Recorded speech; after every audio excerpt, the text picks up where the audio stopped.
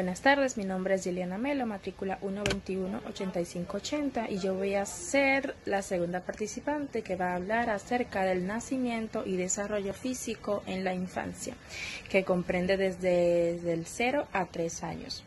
Primero es hablar sobre el parto. ¿Qué es el parto?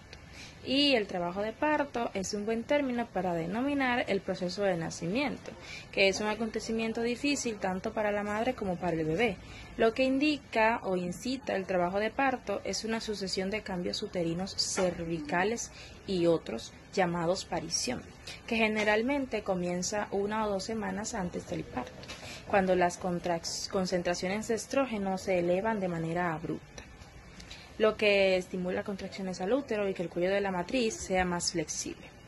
Las contracciones uterinas que expulsan el feto comienzan hacia las 262 días de la concepción con rigidez del útero, y en ocasiones una mujer puede sentir contracciones falsas.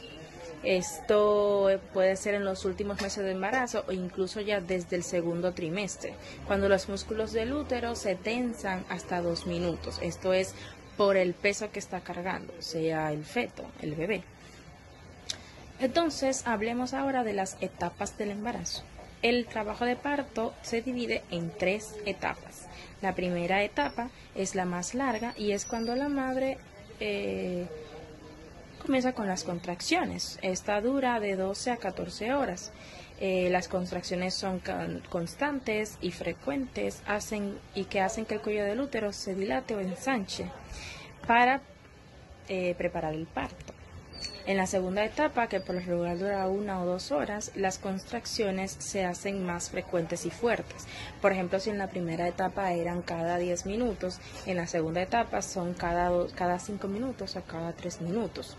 Esta etapa tiene su punto de partida cuando la cabeza del bebé comienza a pasar por el cuello del útero al canal vaginal, que es una posición que ellos toman para poder salir, y termina cuando sale completamente del cuerpo de la madre. Ahora bien, hablemos de los 2 tipos de parto que existen. Existen el parto vaginal y la cesárea. El parto vaginal es el que acabamos de describir. El bebé se pone en posición hacia el canal vaginal y la madre lo expulsa. Pero ahora, cuando en la segunda etapa dura más de 2 horas, quiere decir que el niño necesita ayuda para poder salir, para poder ser expulsado. En este caso es lo que llamamos cesárea, que es cuando el médico le da atención a la madre para que, como ella no puede hacerlo de manera natural, entonces ellos tienen que intervenir para salvar tanto a la madre como al bebé. En fin, el recién nacido, por ejemplo, el periodo neonatal abarca las 4 primeras semanas de vida del recién nacido y es el periodo de transición del útero, donde el feto pasa de ser sostenido enteramente por la madre hasta la existencia independiente. Ahora bien, ¿cuáles son las características físicas de los neonatos y cómo están equipados para esta transición crucial? Lo primero es saber su talla y aspecto. Un neonato o recién nacido promedio, por ejemplo en Estados Unidos o Latinoamérica, mide unos 50 centímetros y pesa 3.5 kilos. Al nacer, el 95% de los bebés a término pesan 2.5 y 4.5 kilos y miden entre 45 y 55 centímetros. Los niños son un poco más largos y pesan más que las niñas, y es probable que un primerizo pese menos al nacer que hijos de partos subsecuentes, en los que ya, por ejemplo, ya es el 3er, 4.º hijo, 5.º hijo, etc.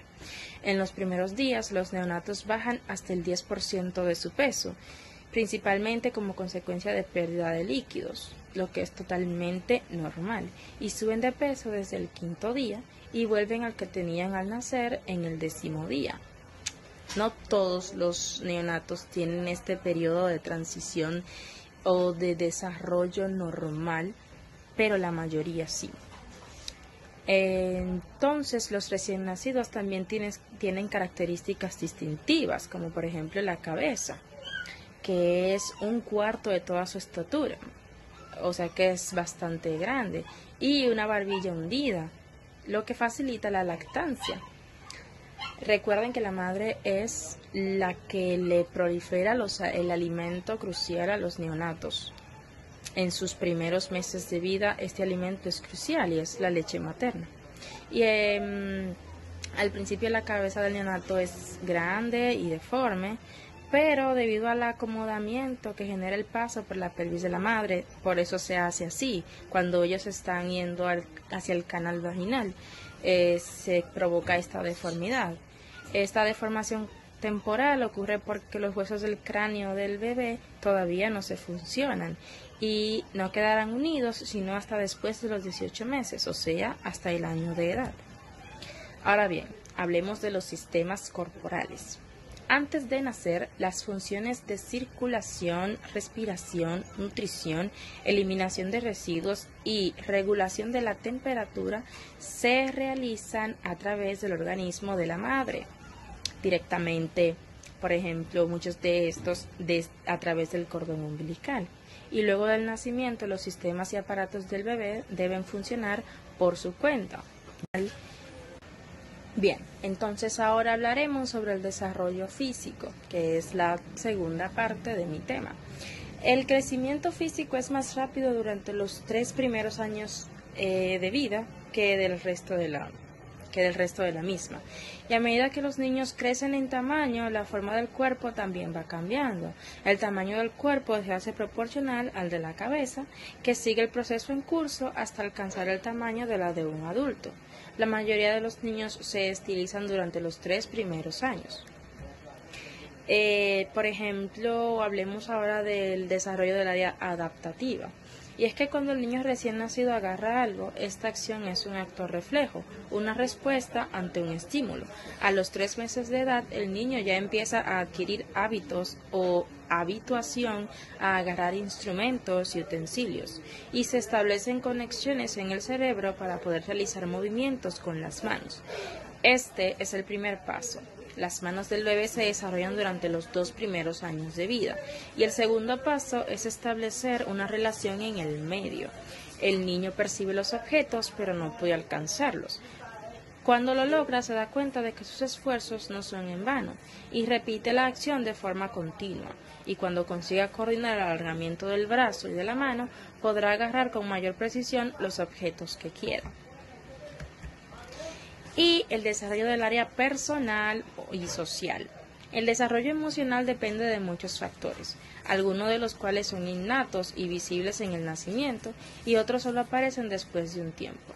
Este proceso puede provenir de un reloj biológico en maduración gobernado por el cerebro que dispara sentimientos específicos en diferentes etapas. Y esta cronología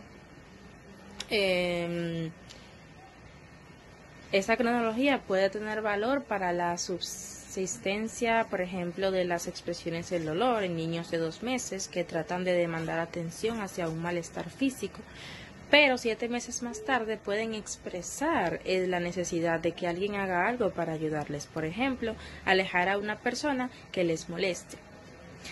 Hablando entonces de lo físico, entre los 6 meses en adelante, los bebés, el niño, comienza a mostrar sus primeros adelantos en el desarrollo, por ejemplo, dental.